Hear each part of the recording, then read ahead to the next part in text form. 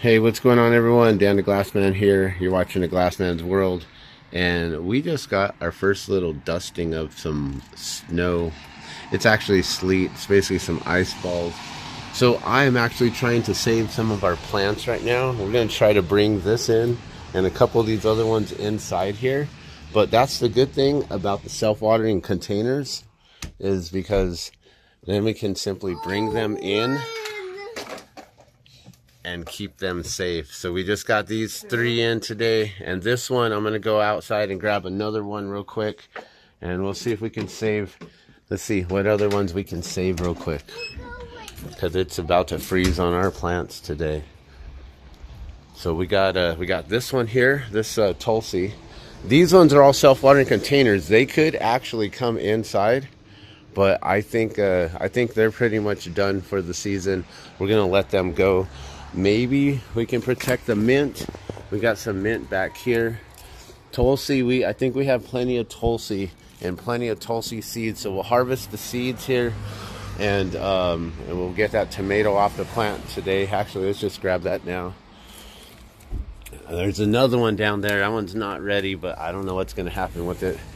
And we might be able to bring in our goji, but we'll bring in the Tulsi, and hopefully we can bring in this tower right now and save it real quick. So we'll see what we can do. It's getting cold today. Don't sit on that, dude. That's gonna fall right over. What are you doing, crazy? So there you go. That's why it's super important to have self-watering containers. And if we had more space, I could bring all our plants in, but I don't know if I could.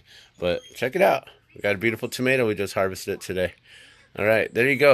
I'm gonna let y'all go. We're just gonna keep it short and sweet, but real quick and simple. Babe, can you grab one of those containers from underneath right there? The what? The container. There's a pre-made one with the wick.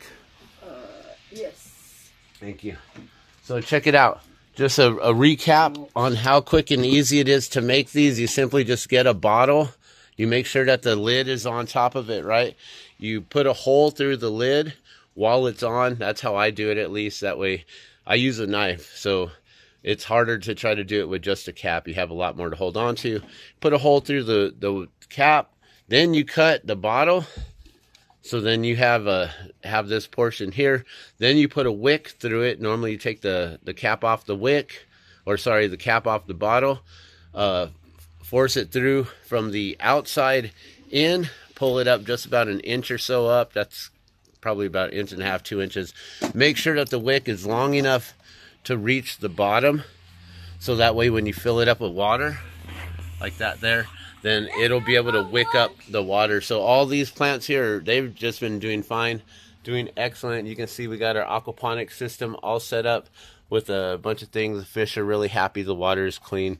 So there you go. That's the reason why it's important to have self-watering systems, guys. So, because then we can bring them in. Look at that one, needs some water. Got to water some of our plants too. All right, I'm going to let you go. You guys have a beautiful day. Love and blessings.